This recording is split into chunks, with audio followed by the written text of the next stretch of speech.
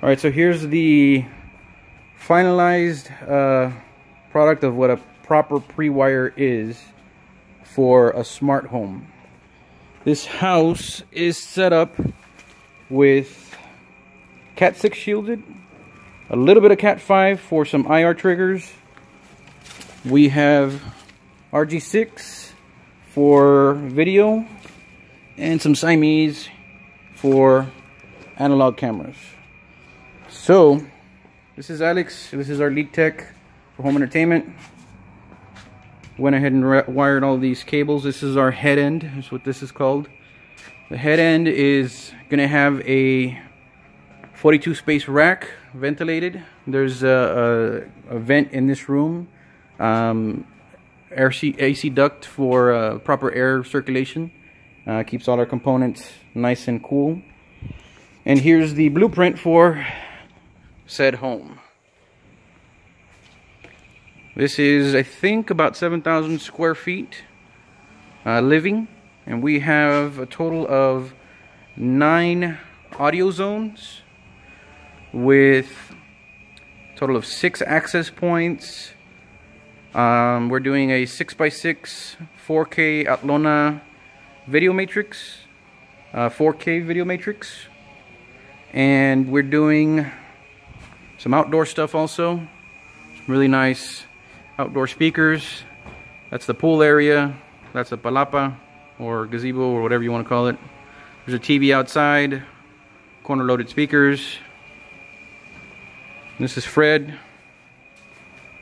Fred is one of the technicians here. He's helping out Alex doing all the wiring. So this is kind of a unique house. It's got a very, very long, huge layout.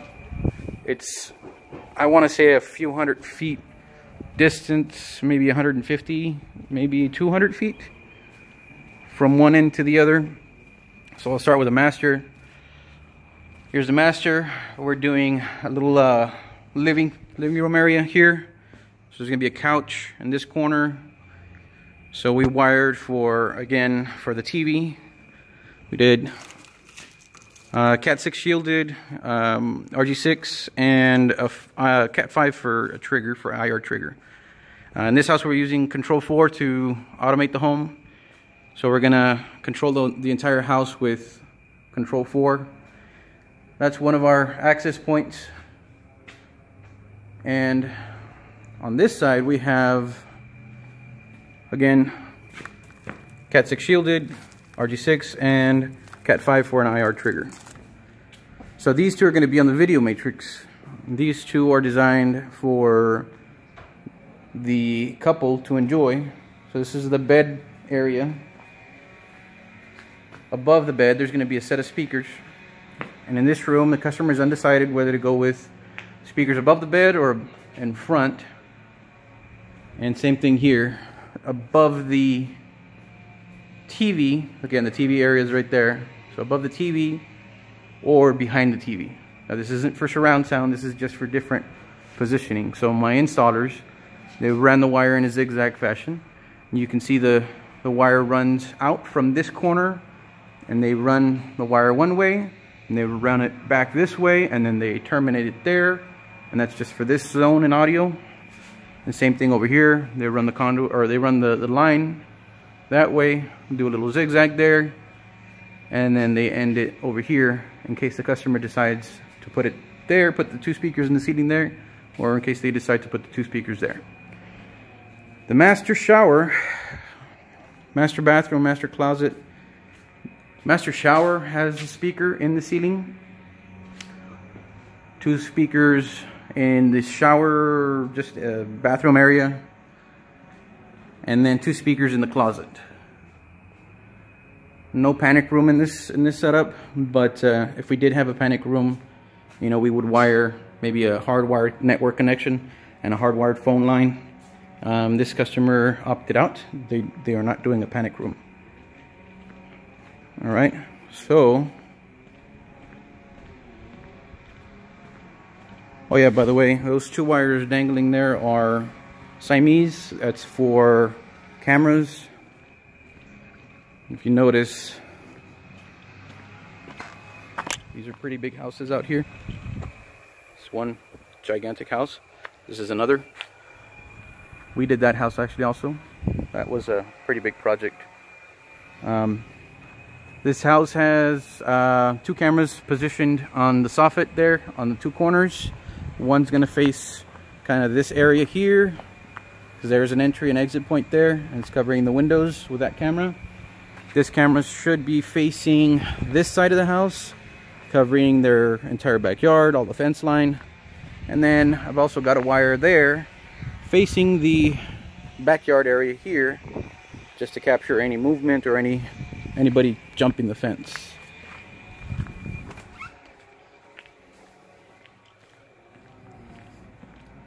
So there's also a camera here, right in the corner, facing this little entry exit area. And then the bedrooms. This will be kind of like a little mini living area for the kids. There's again Cat 6 shielded and coax right here. And then these are the actual bedrooms. Bedroom 1, Cat 6 shielded, coax. And you notice we wrap all the cables with cellophane tape so that they don't get damaged when contractors come in and do their installation. Again, Cat 6 shielded and coax. And then you got a drop there for an access point. Go all the way to the head end. Again, we leave plenty of slack here so that once we wire our head end, we have plenty of room to pull the rack out in. Doesn't matter, we can service it. We're not tied up inside that little room.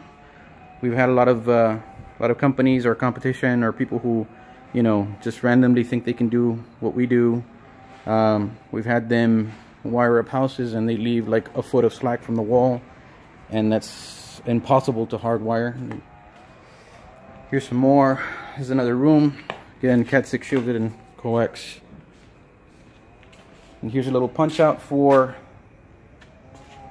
some coax wire, a RG6 and a Cat 5. This punch out is for the front gate. What's up, Fred? You want to say something? Oh no.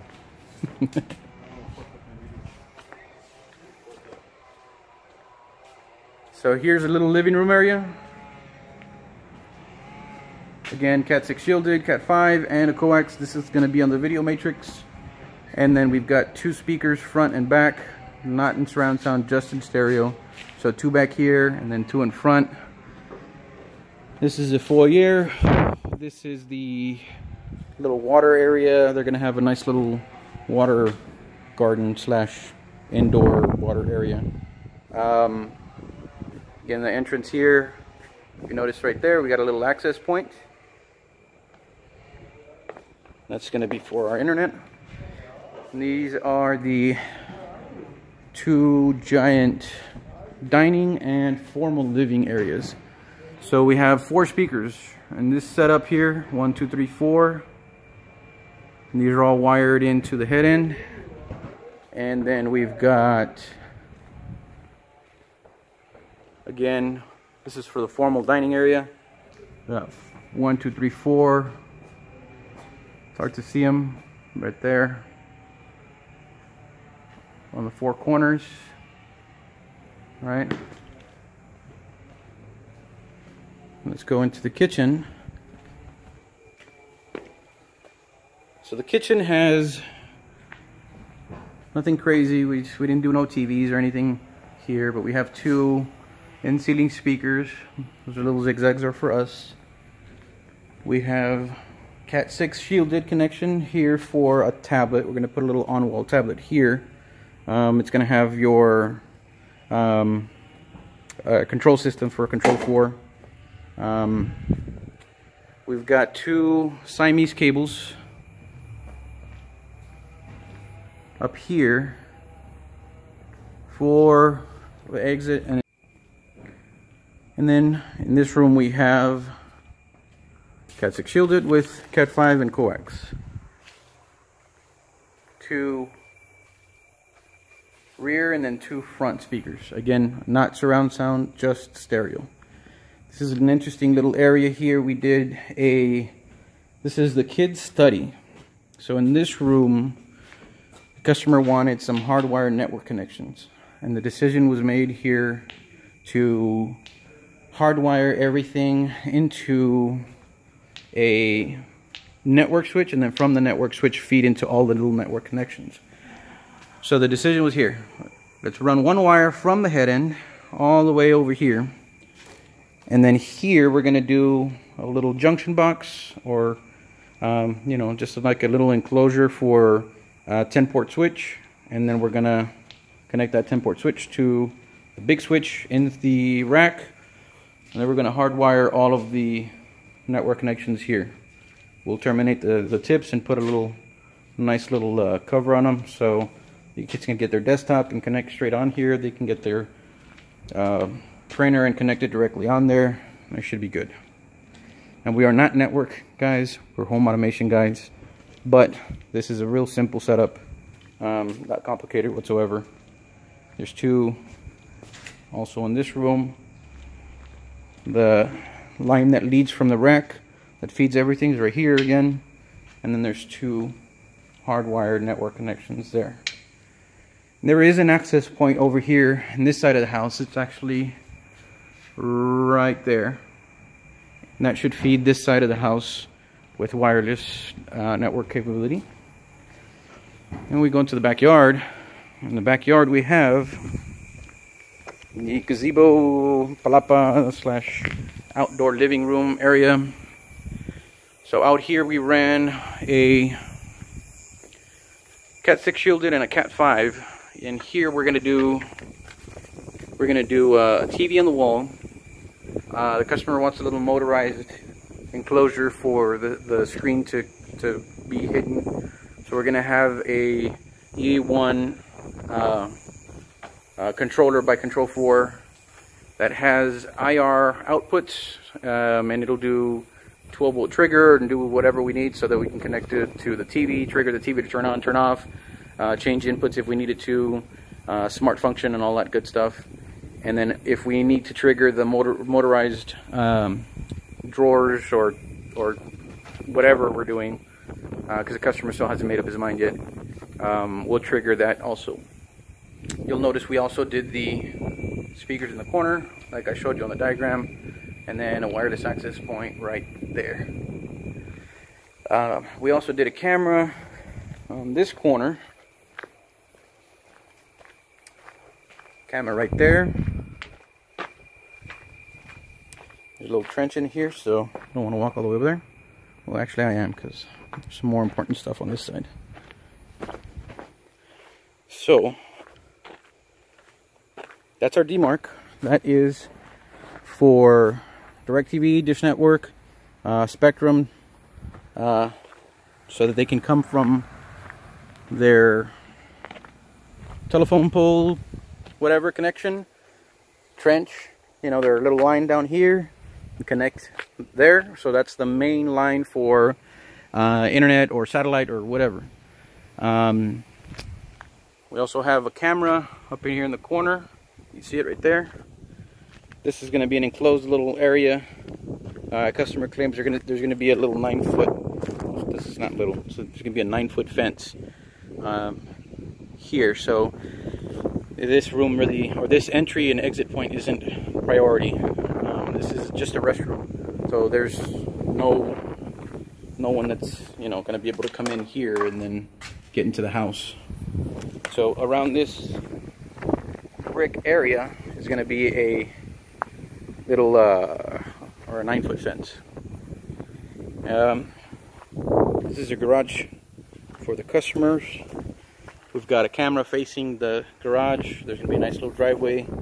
Curls in here like that. You guys haven't finished yet, but there are Siamese cables for surveillance right there. It's going to get punched out to the corner And there's another Siamese cable over here on this soffit in that corner. Right there. And then the main entrance of the house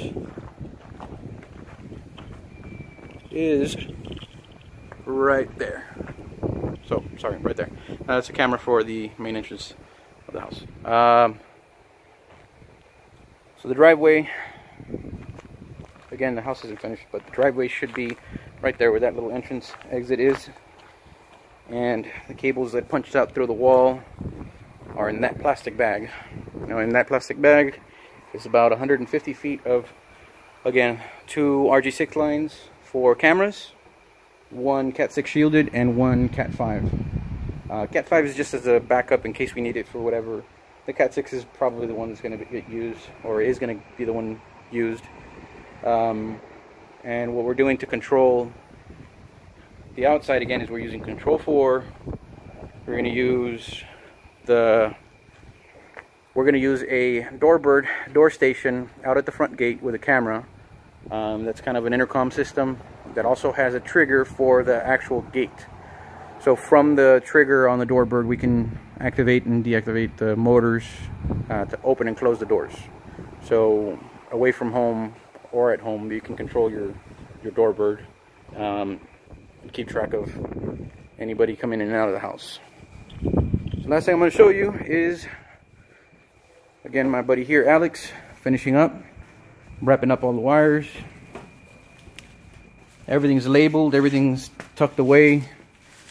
We're pretty much wrapped up here. Some small little changes that need to happen and finish, but we should be 100. And that's it.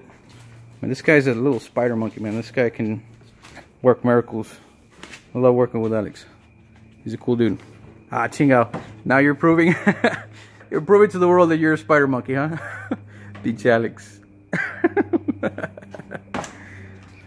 Alright, if you haven't noticed, I am Hispanic. That's why I'm cussing in Spanish. But we are in South Texas, right in the border, right next to a very big metropolis in Mexico called Reynosa. This house, again, it's massive. It's about that big. It's huge. It's gonna have some beautiful architecture. Let me see if I can get a good view of the outside.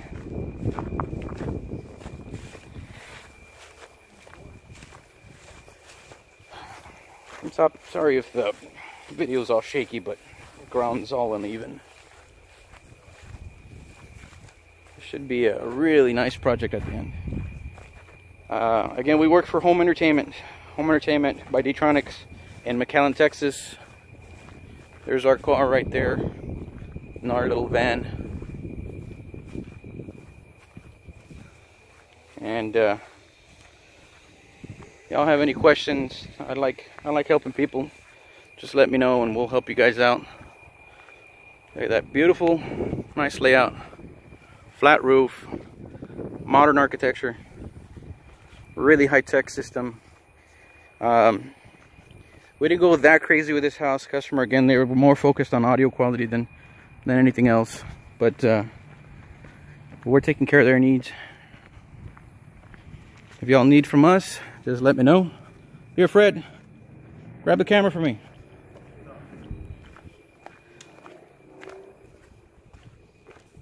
Just record me saying goodbye. Is it facing you? Yeah, no, it's not facing me. Turn it around. So again, my name is Lupe. If y'all have any questions, need anything, Alex is somewhere over there, and Fred's holding the camera. See y'all later. Thank you.